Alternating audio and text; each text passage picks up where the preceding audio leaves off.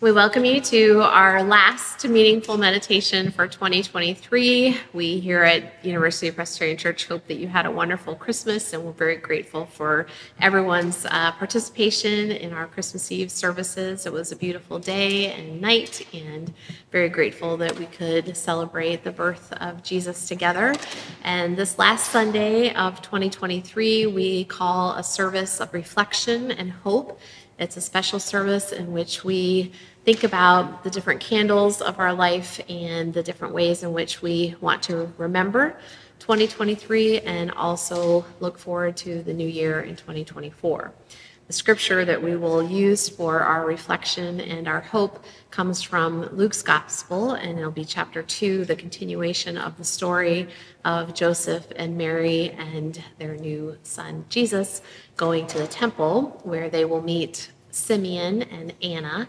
And we will think about the influence of those two people on the life of the Holy Family and what we can learn from them and what we can gain as we think about the ways in which we want to live our faith out in the new year to come.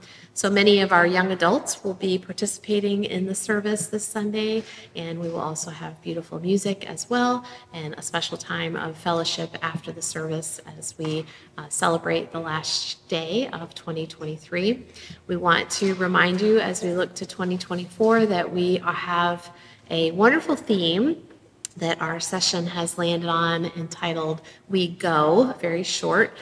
Thinking about last year, we focused on how we care for each other and our community, and this new year we'll be thinking about opportunities that we have to go, literally going places, and also places where we want to go with our heart and our mind, and why we do the things that we do with our resources and our time as a church together. One of the big highlights for 2024 is an international trip with a focus on the Reformation, and so there will be a link that you can click on to learn more about this trip that will be going to Germany and France and Switzerland and retracing the steps of the Protestant Reformation that myself and my husband Bruce will be going, and we'll have a special tour guide and leader and much to learn in that journey. So if you're interested in that, there will be a link in the newsletter, also a special email that will come out on Sunday at noon that you can also find out more information about that. And if you have any questions about the trip, please don't hesitate to reach out to me. Would love to talk to you about it some more.